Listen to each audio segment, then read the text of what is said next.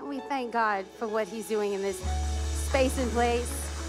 Hey, if it is your first time to the Father's House, Orange County, we want to say welcome. I believe that every once in a while we need a little praise break in our life. I'm grateful that you're here today. If you are new or visiting, if you are watching online from any corner of the globe, or you're in the video experience, we just want to say you have a space here at the Father's House. In addition to that, if you've been with us, you know that we have been in a series entitled Ish. Somebody say Ish. Your mama's not here. You can say it. Somebody say Ish. Ish. Issues that the church don't like to talk about. Today, we're going to be tackling a topic that I'm really excited because I believe it is a pervasive issue in the world that is weighing down so many believers and unbelievers. And so we're not going to run from it. We're not going to try to give some thin, anemic answers to it. We're going to tackle it head on, wrap some theology around it, and I'm honored that today in the house, a friend of this house, as I shared earlier, stepping in and living in a miracle of this building and this community was in part to those that call TFHOC home and gave to this church, but also some friends and family that came around us. And Pastor Toby and his wife Micah hail from the great country of Texas. Somebody say a yeehaw up in here. Yes. I have some Texas friends. You guys leave Texas, and now you have Texas here in California. But today, we get to welcome a wonderful friend. I even put hot rollers in my hair to give it some bounce and some love because everything's bigger in Texas. But will you give a warm TFHOC welcome to Pastor Toby Slough? Wow, so very kind. You guys can be seated. I know you guys at home are already sitting down, but we're going to sit down in here. Hey, it is great to be with you today. I have looked forward to this day for a long time. A couple of things you need to know about me because it'll, I think, help you to hear everything God wants you to hear today. The first thing is this. I'm going to cry some. And let me tell you why. It's because I'm a sentimental old man. I went to the doctor, said I need a blood test. If there's something, like I got an estrogen, testosterone problem, I need a pill, he said, no, you're just a sentimental old man. So don't look at me and go, why is that boy crying? Because that's what I do. The second thing is I believe God brought us together today. Now, I want you to hear me. I think a lot of times we just put it on autopilot. I mean, well, it's Sunday, we're going to church, I got my car. No, God brought us to this place on this day. Because he has a personal word he wants to speak into every one of our lives. So if you don't believe it, you're here because your girlfriend made you come and says she's breaking up if you don't go to church with her, whatever it is, I'm down with you being here. But I have enough faith for you to believe that God wants to say something in your life today. Third thing about me I think that is important for you to know is how much I hate the beach.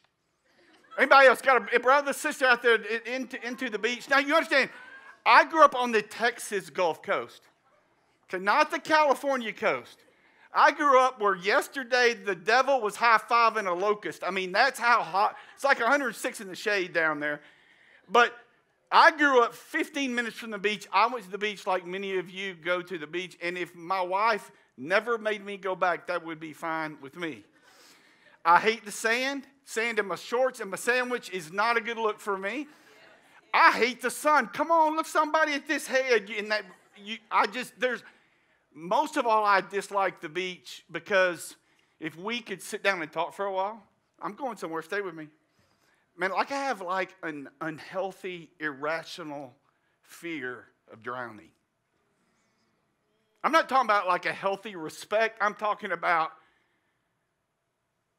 a counselor needs to get it out. A believer needs to cast it out. Kind of like irrational fear of drowning. I can't stand water that I can't see to the bottom. You say, well, why? Well, I was 8 years old. As I said, I grew up 15 minutes from the beach. I walked in to the living room one night as my mom and dad were talking about a dear family friend that had drowned surf fishing at the beach. In fact, I called my dad before I began to tell this story again this past year and said, Dad, how many family friends did we lose? He said 6. Through the years. I said, Dad, how does someone drown as an 8-year-old? Dad, how does that happen? I asked him, and he said, well, they step in a hole and the undertow gets them. And he looked at me and said, son, that's why you have to be careful when we go to the beach. So I was a little 8-year-old boy. I get in my bed that night, and I start thinking, what would it be like if I drowned at the beach? Would anybody come to my funeral? How many of you know that if you start thinking about something long enough, if you fix your mind on it long enough, it goes from what if I drown to I'm going to drown. Because as a man thinks in his heart, so is he. I went to bed that night, tears running down my little 8-year-old face, begging God, God, please don't let me drown. Please don't let me drown. I had no idea as an 8-year-old that for the next 50 years of my life, that would be the prayer that I would pray the most. God, don't let me drown. Now, come on, somebody, you identify with that at some level in our world today, don't you? We're drowning. We're drowning in uncertainty. We're drowning in hate and anger and division and a cancel culture. And we're drowning emotionally. Do you know that pre-COVID, 30% of children 18 and younger had been diagnosed with some level of anxiety, depression, or generally feeling overwhelmed by life? You know what the percentage is now? 68%. The stats are astounding. That our kids and their parents feel like they're drowning. Here's the sad part, though.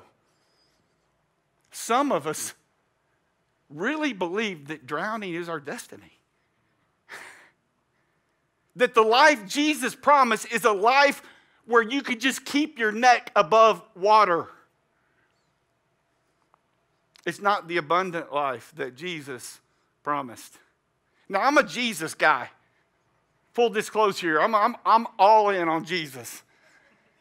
And I know that Jesus told me that if you know the truth will set you free. But you know what we don't think about enough? You believe a lie, it has the same inherent power to bind you up that a lie does to set you free. Some of you need to hear that again. You believe a lie long enough, and it has the same power to bind you up that the truth does to set you free. And so Jesus' encouragement is to know the truth. So I want to take just a few moments today as a fellow struggler with many of you who has battled now a 27-and-a-half-year diagnosis of an acute anxiety and panic disorder, and tell you a little bit about the 3 big lies that I have to regularly fight if I want to experience the life that Jesus promised. You with me? Now, look at me, everybody. You guys at home, look at me. I ain't giving you 3 steps to never be anxious again. There are not 4. Here's 4 principles in which you'll never be depressed again. I'm going to say this 100 times today. Look at me. Freedom is not the absence of anxiety. It's the presence of God's power in the middle of it. Okay? Freedom isn't the absence of something. It is the presence of somebody in the middle of it. So you ready for these 3 lies that I have believed? Maybe you've believed them too. Number 1, if you're taking notes, write this down. Problems signal the absence of God in my life. If I have a problem, if there's a challenge, look at me, everybody. Either there's something wrong with God or there's something wrong with me. Because good things happen to good people and bad things happen to bad people. And then you got Shadrach, Meshach, and Abednego, who did not say, hey, we're going to be in the Bible one day. Let's just step on in this fire. Daniel in the lion's den, over and over again, Scripture says to me that problems usually signal the beginning of God's involvement in a powerful way, not his absence in your life. I'm about done with it. Well, if God is good, then why does da-da-da-da-da happen to me? Because you live in a fallen world where ish happens to you. You're not better than anyone else. You just have a secret weapon called the Holy Spirit that lives in you. You have a power available to you that those who have not yet come to know Jesus do not possess. But problems do not signal the absence of God. But if you got a problem, buckle your seatbelt because God's about to move in your life if you'll let him. Now, B, I got a life verse. You know how your life verse, you don't get to pick it. It picks you. Right? And the life verse that picked me, that God gave me, like nobody wants it.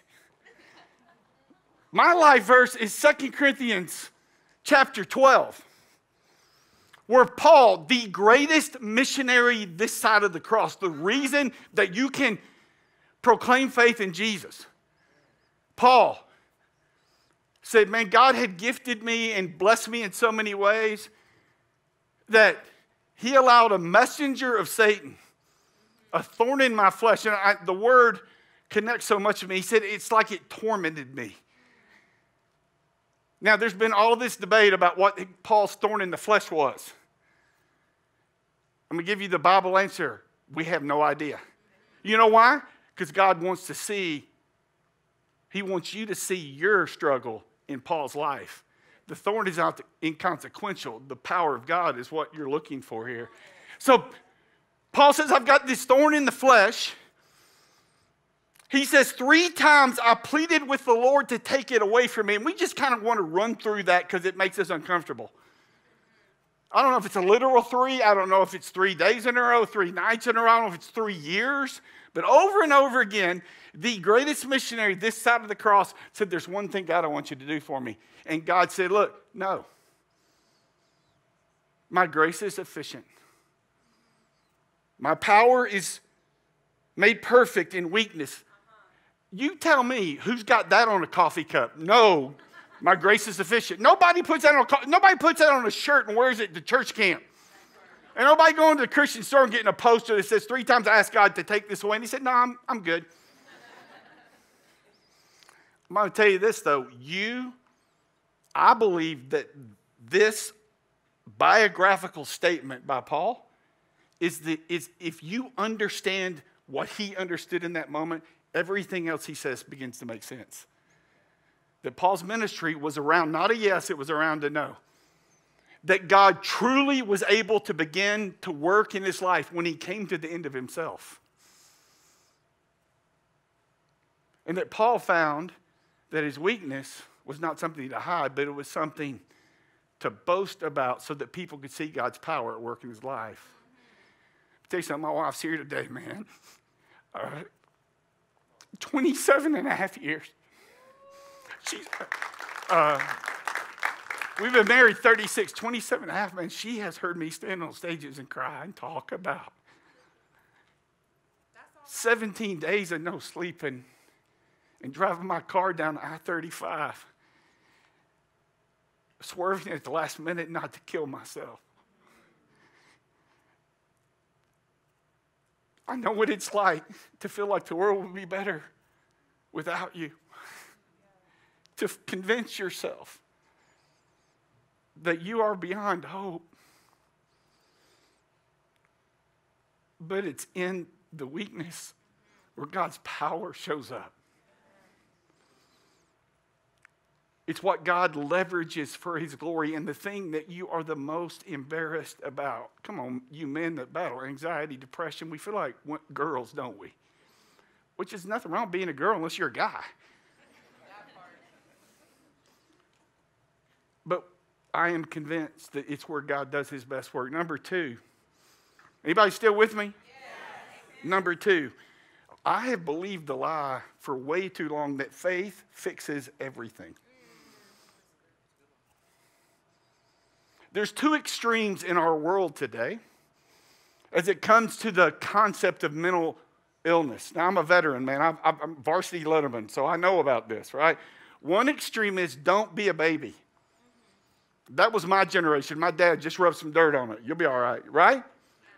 The church, it was if you just read your Bible more, if you just pray more, which repels the very people we want to draw to Jesus because they're reading their Bible, they're praying.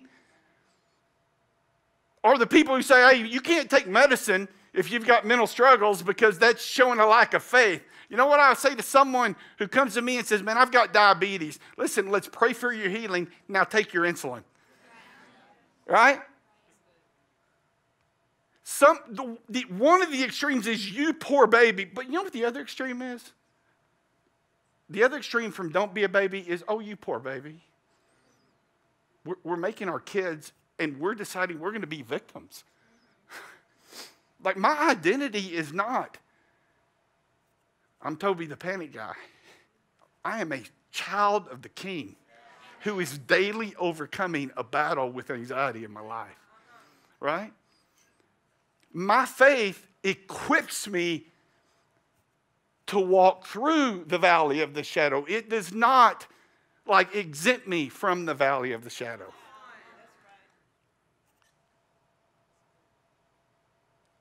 True confession, like, I really want to be an overcomer, don't you? But I don't like to have things to overcome. I want to be more than a conqueror as long as I don't have to conquer something. I love the song Oceans as long as I'm not in the ocean up to my neck.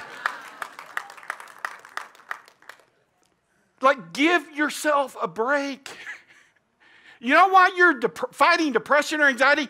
Because you're a human being living in a crazy world.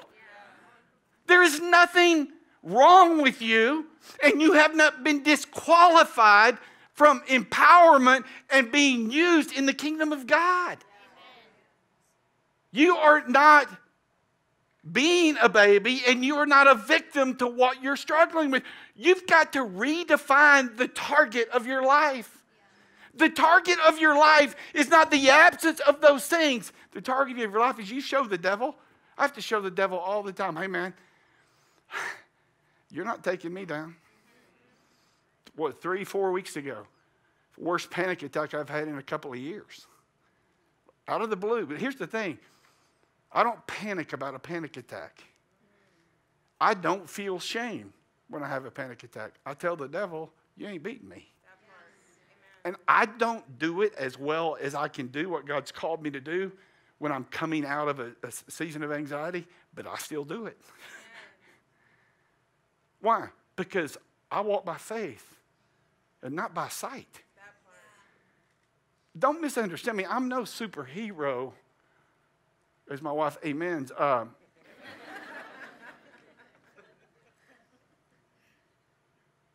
just have an undying belief that Jesus is with me in the middle of my struggle. I ask him every day to take it off of me. I just don't need him to do it for me to believe that he's real. How in the world could I put a condition on a relationship with a God who loves me unconditionally? That's called dysfunctional relationship. My faith doesn't fix everything. My faith equips me to face anything. Okay?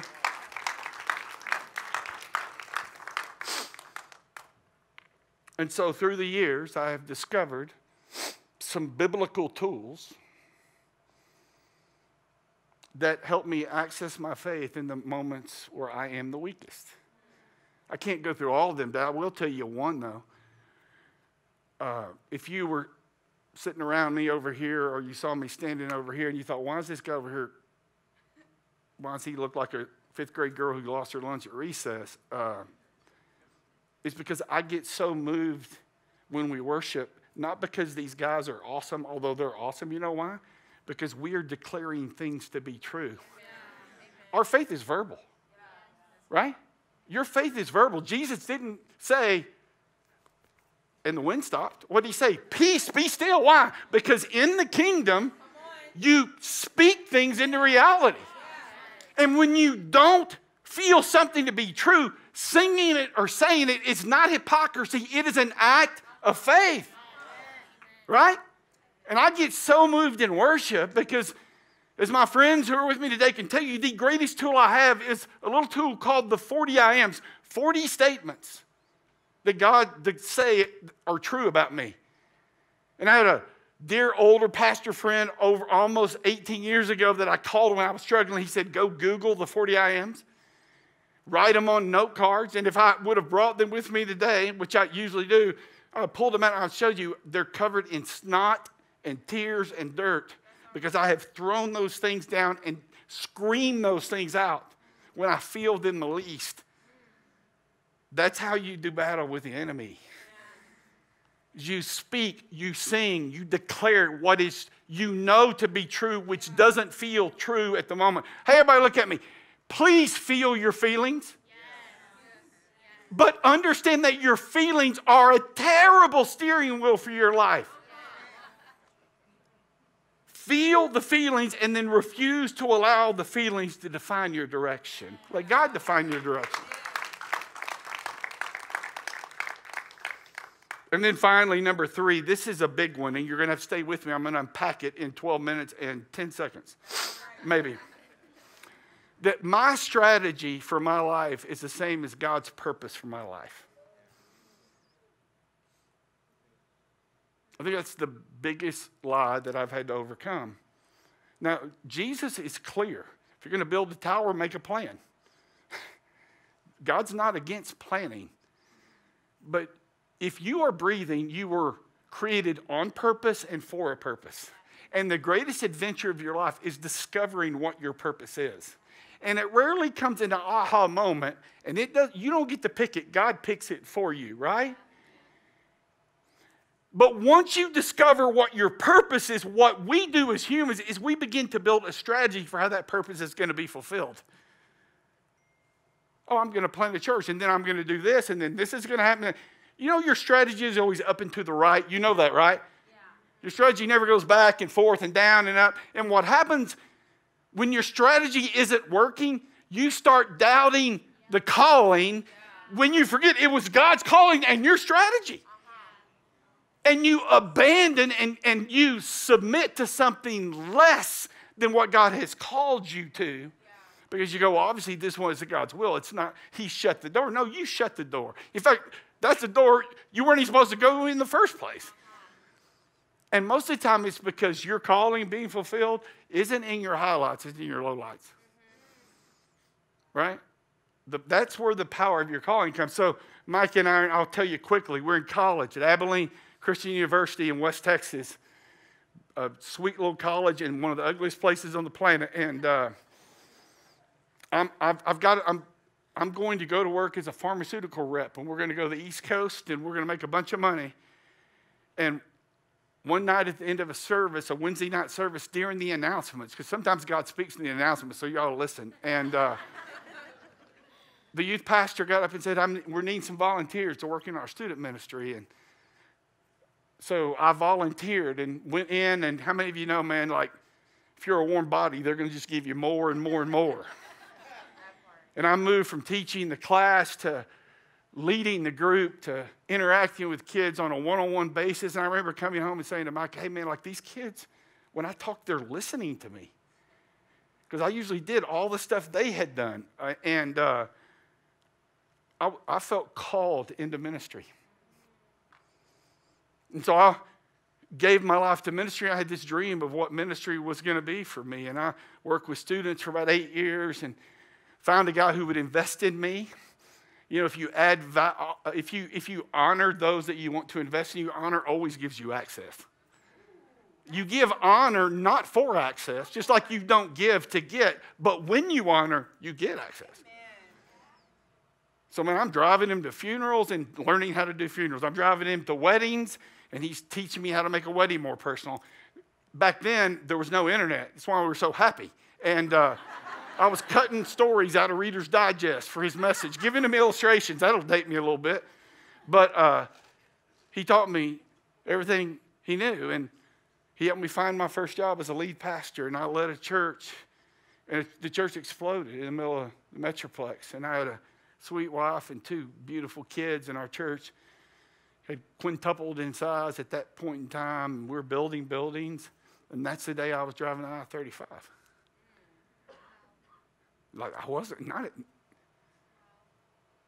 And it scared me that I came this close to ending my life. And I went to see a counselor. In fact, I saw several over the next few months. I bought counselors all around Dallas, have boats called the SS Toby because of how much money I paid these guys. And I started to feel a little bit better. And on bad days, I would say to my wife, baby, we need to quit, man. Man, these people deserve a stronger pastor than me. And they did. On my good days, I would say, God's going to heal me. And I'm going to write a book one day. I'm going to go all over the world and use all the gifts God's given me to be a picture for people of what freedom can really be when you battle this and then you don't battle it anymore.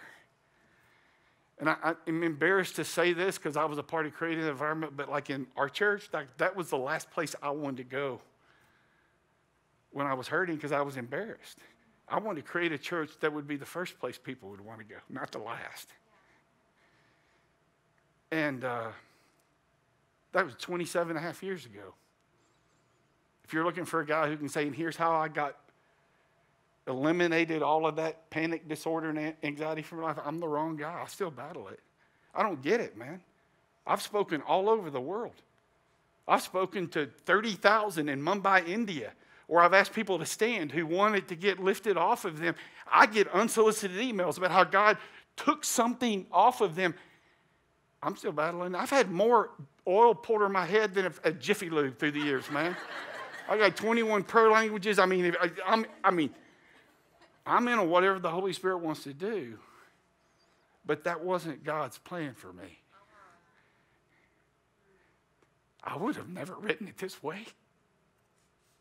I don't like being a big baby crying old bald man. And they finally talked me into it after almost 20 years of planting and leading a church.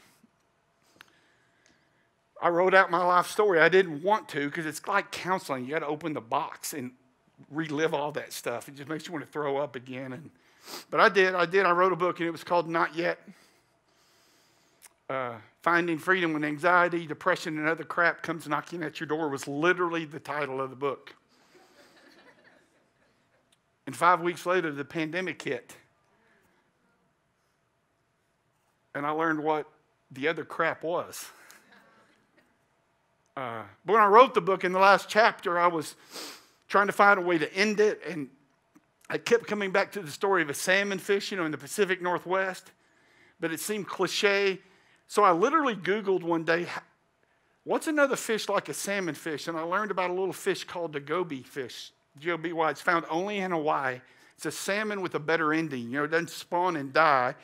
It starts in the salt water, and halfway during its life, when the tide is just right, which is important, it begins to climb up these mountain streams in one island in Hawaii, and it spends the second half of its life living in the top of these freshwater of these streams at the top of these mountains. The interesting part about the Goby fish is halfway up, his bottom jaw begins to grow.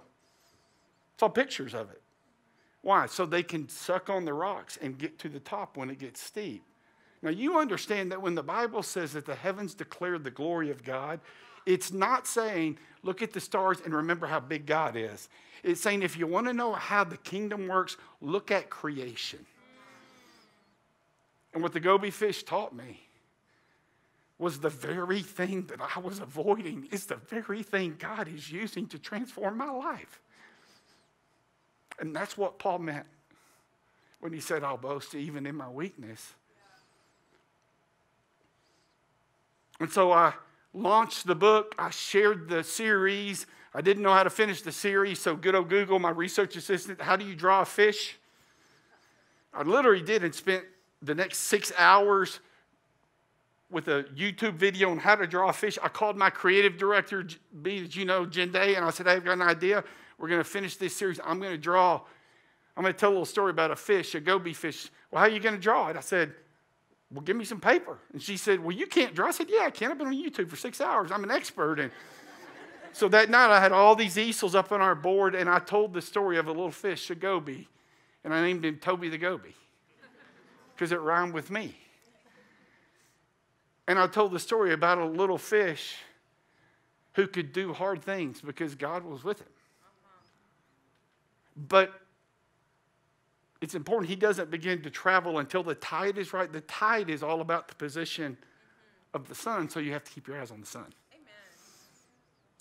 But the crazy thing is he could even help others along the way. So I told the story, the people loved it, and I said that was a fun thing. Now let's go share Not Yet around the country, and the pandemic hit 3 weeks later. And so I called my daughter-in-law, who is a graphic designer, graphic artist. In fact, she was approached by Disney for a contract. She's pretty good at what she does. And I said, hey, you want to live your dream? And she said, what's that? And I said, you want to write a kid's book? And she said, sure. And Toby the Goby was born. Now, I need you to hear, yeah, it's pretty cool. Willie the Whale and Owlie the Albatross are the two little friends, because when I was a kid, I loved the song Little River Band, Cool Change, and the whale, and that's a whole nother story. But we told the story, and here's what happened. The book exploded. And I was like, no, man, my plan was I'm going to go talk to adults about how to overcome. But it spread everywhere. It's crazy. Well, I've been literally all over this country. I had no idea that around the world, the Chicago fire of our culture, my friends, is mental health for kids. Stats prove it. And I had no idea that although moms and dads would not be open to learning and growing, many of them, to become more mentally well, they're all in on tools for their kids because their kids are struggling.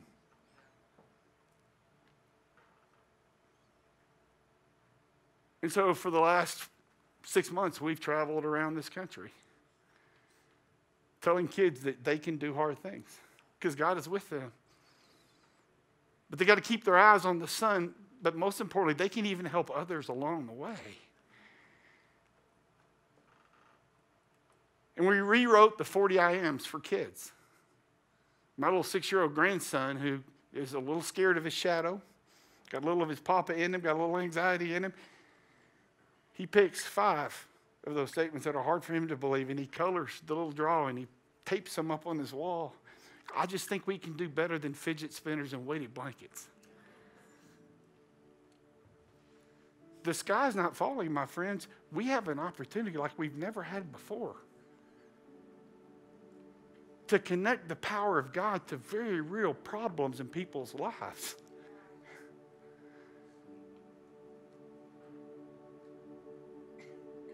And Harvard says that the number one indicator of the mental wellness of a child, guess what it is? Anybody got an idea? It's the mental wellness of their parent. So if God opens the door for us to share this kingdom, Jesus-bathed gospel message with kids, this is a way I think we can reach the world. And in some of the places that I've been, it's been so cool to watch moms and dads grab these books and pass them out to families in their neighborhoods as a way to share the gospel with them in a non-threatening way. And we'll launch next month in South America with the Spanish version of Toby the Goby. And God willing, we will launch in January of next year in Hindi in India, because they're begging for tools to help their kids. And by the end of next year, we will be in the Middle East in 7 different dialects of Farsi, connected to an organization. Listen, because God, like He's bigger than you. He'll take your crap and He'll turn into something beautiful. He will take the very thing that you have begged Him to take away, and He will leverage it for your good and His glory. I have staked my life on that God is at work in all things. Not just the church things, the ish things He's in. So don't you dare try to be something you're not.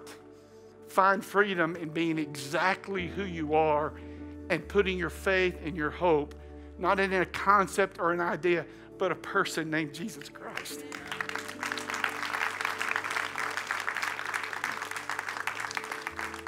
He's not a great thing to have in your life. He is your life. I had a lady the other day.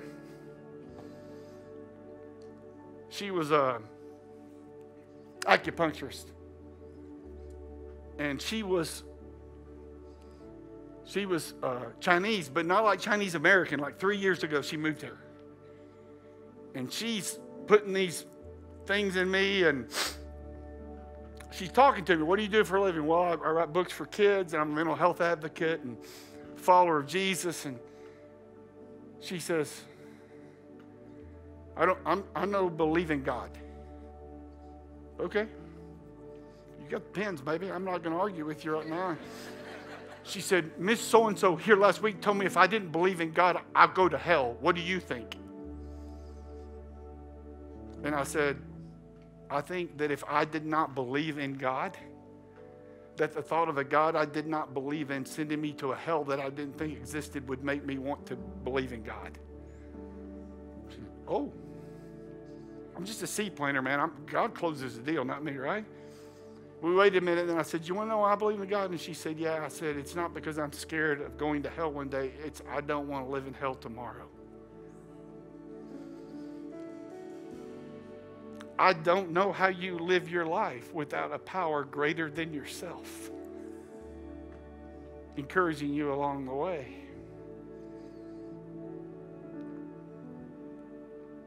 And I think rather than me espousing to her the reality of a Christless eternity someplace in the far, far away, she could grasp the idea that Jesus could change her tomorrow because He is the King of Kings and the Lord of Lords. So here's what I want to do today as we close. I just want to pray for you. Again, I've traveled all over this country, all over the world in the last 10 years of my life, and I've just prayed for people who struggle in their mental health. And I've watched God do powerful things in people's lives. I've watched God lift it off of people. And I've also watched God empower people with strength they didn't know they have to walk it out. And sometimes the greatest courage of the human heart is just like raising your hand when everything within you doesn't want to admit this is your battle. So I think it's your act of faith today. I mean, come on, man. I've sat here and just kind of bared my guts. Surely you could raise your hand in a moment and admit that you need some help in this area of your life. So we just bow our heads wherever we are. I don't want to be weird, but close your eyes just so people could feel like it's a private moment, right? So, Father, here we are.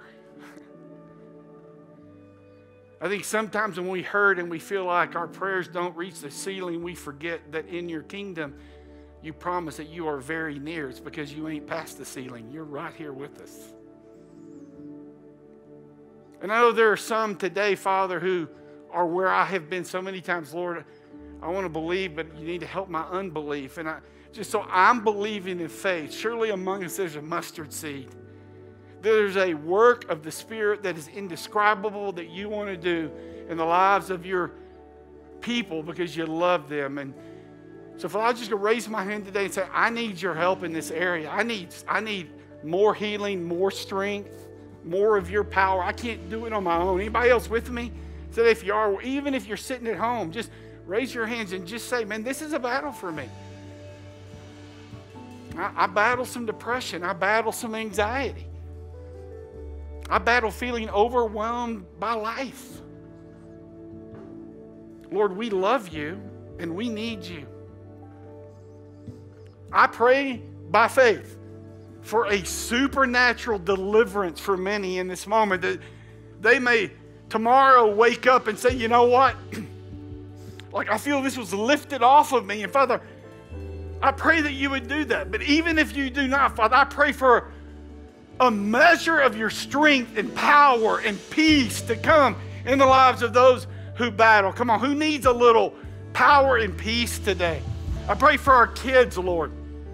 I pray, Father, that the contagious nature of our overcoming faith would infiltrate our homes, our schools, our communities.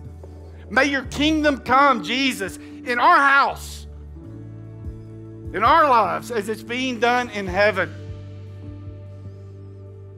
And so, Father, we declare hope and faith today, even though some of us don't feel like it's true. We declare what is true. We lift our voices, we lift our hands, we stand to our feet in this moment, and we join heaven in declaring truth over the lives of our own lives, our families' lives, and the lives of those we love. For thine is the kingdom, Lord, the power and the glory, in Jesus' name. Jesus' name, amen. Come on, folks, let's stand up together wherever you are. Let's stand, declare this together.